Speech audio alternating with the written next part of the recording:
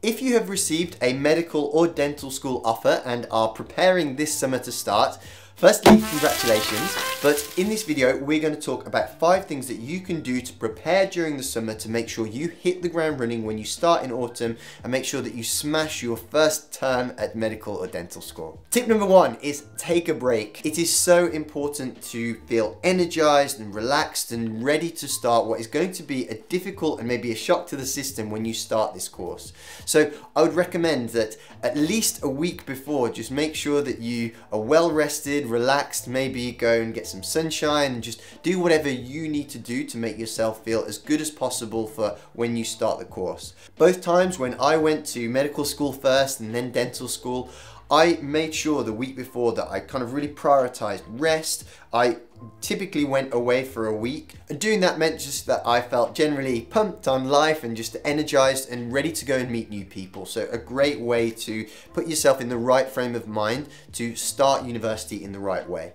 My second tip that you can do over this summer is learn to cook. It is such an important life skill. You will see the difference at university between those who can cook and those who can't, and the standard of meals that they eat. Now, money will be a big factor when you're at university. So if you can learn to cook, batch cooking, healthy meals that are nourishing and that you enjoy will make a big difference to that, because obviously if you can batch something big that you are very good at cooking, it means that not only will you eat well, you'll have something healthy, it's cost effective, and it means also it will save time, because if you have a big batch of something, of course, you can just reheat it and reuse that rather than having to cook fresh every single time.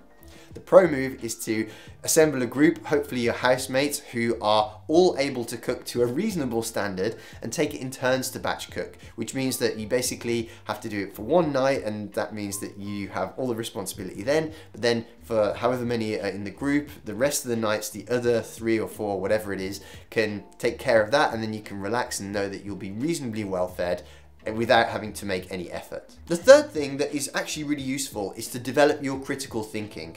At medical school, you will be required to analyze things, assess whether resources are reliable, and just generally understand from maybe a study whether that is well conducted enough for you to rely upon that data. Now, to develop your critical thinking skills, you can do anything from read some medical journals to come up with some ethical dilemmas that you can find and kind of work through those in your head. But on YouTube, there are plenty of videos and kind of small courses to help develop your critical thinking.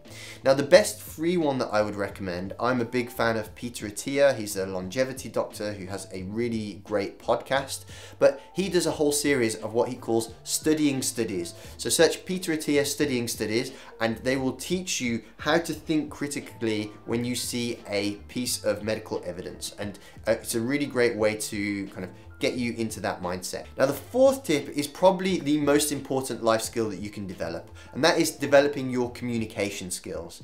There are some what we call force multiplier skills that I believe no matter what industry you're in, if you can hone them, you will be absolutely rock solid in whatever industry you go into. But for communication skills, it is so important. You are speaking to patients, if you're at university, to lecturers, to various people, and your ability to get your message, convey your message in the most succinct way possible is so important. Now, ways that you could practice this are maybe joining a public speaking club, or maybe a local debate society, or even mentoring. Even if that's just helping people go through what you have just spent the last year going through, which is the application process. I'm sure you have some wisdom that you can impart on people.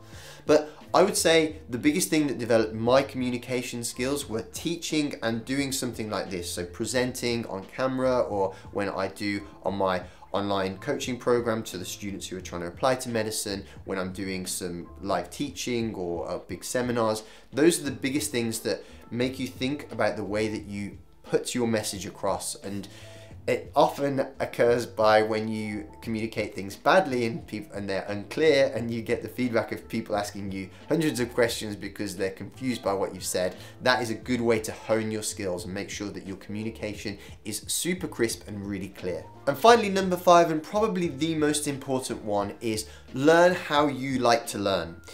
One of the other force multiplier skills that I talked about is learning. So I'll tell you them now. So it's usually speaking, so communication, writing, also communication, but a different form, the ability to learn, as we're about to discuss now. Then they also say arithmetic, so the ability to use basic numbers. And then finally they say coding, which maybe for medicine will become relevant, but not right now. But your ability to learn is equally so important. One thing I will tell you is that when you start medical school, it will be a shock to the system. Not just the volume of information that you need to digest, but the depth as well. So one of the biggest mistakes and the hardest transitions is going from A-levels, where I personally used to love having notes in my own handwriting. I could color code them and it was all very beautiful and neat. And I spent so much time just writing, where I could have been reading, learning more actively, and just using that time to get the information into my brain in a much better fashion. One of the biggest tips I can give you for medical school is that you will not have time to write out all of the information that you get given in your own neat little handwriting. So try and find a way that you can learn and make things stick without necessarily having to copy everything down. Now that could be, it doesn't mean that you're not making notes, it could be anything from drawing mind maps, or maybe using Anki notes or things like that, where you are testing yourself constantly. But try and find a way of doing stuff that's efficient but works for you. So if you are going to be mentoring anybody, you might want to send them in the direction of this video, where I tell you all the resources that you need to successfully apply to medical or dental school in the UK. Otherwise, I wish you the best of luck with your start of your term, and hope you go on and smash medical or dental school. So thank you for watching, and I'll see you in another video.